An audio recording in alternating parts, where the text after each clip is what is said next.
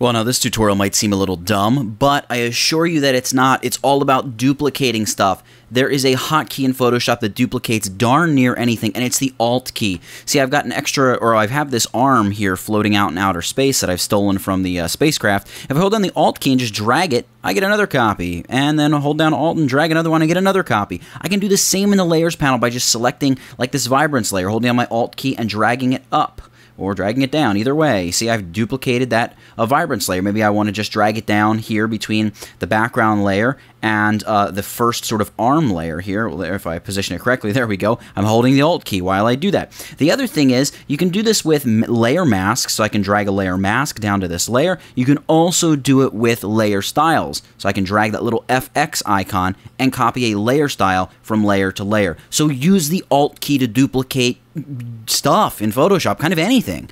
And that's it. Get it? Got it? Good. Nathaniel Dodson, tutvid.com. I'll catch you in the next one.